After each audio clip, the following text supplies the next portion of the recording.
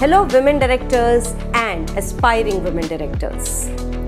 The Companies Act 2013 is known to be a revolutionary act in terms of strengthening the stakeholders' trust and corporate governance.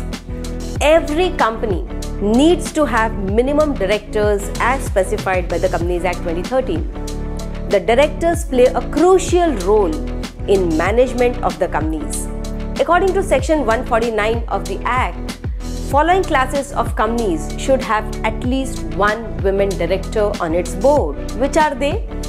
Every listed company and every other public company having paid up share capital of 100 crore or more, or the turnover of more than 300 crore or more. Now, the concept of women directorship introduced by the Act has opened up tremendous opportunities for Indian women to aptly utilize their skill sets and make big decisions. However, Indian mindset is full of challenges where induction of women on boards is still not broadly accepted, whether they are professionally managed companies or family boards. Women workforce participation trends at the early level are encouraging, yet a large number of women drop out at the mid-stage of their careers for a variety of reasons.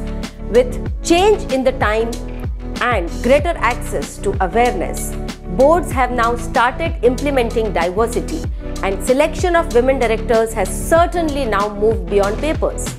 The 7th edition of Deloitte Global's Women in the Boardroom report revealed that women hold 17.1% of the board seats in India. This number increased by 9.4% from 2014 edition, the year when the Companies Act 2013 mandated having one women member on every board. Now, experts believe that board comprising of women directors deal more effectively with risks. At the same time, they are more profitable. The corporate India needs to have women on management and boards in big way. To plug in this gap, we have devised a product, WOM, Women on Management and Boards, for women to be future leaders of the new corporate India. So are you as a woman ready to cross the threshold? Create the mark in the boardroom with your competency, knowledge, expertise and contribution. During these 3 months, there will be self-learning, peer learning, group learning, one-on-one mentoring guidance as well. The topics like critical board skills, role of finance in the boards, impactful power dressing, psychology of decision making, board effectiveness, board governance, policies, processes, role of strategy in the boards, risk management, and other topics will be covered.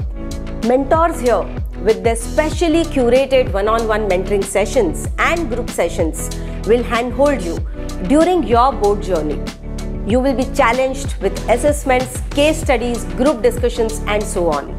We have handpicked expert board mentors who bring different skill sets and experience and perspectives for you. Now, who can join this program, WOM? So, if you are a women promoter director, entrepreneur, women professionals aspiring for board positions like chartered accountants, company secretaries, advocates, professionals, or any of you has built expertise in your own field and you don't have experience of being on boards, then you must enroll for WOM.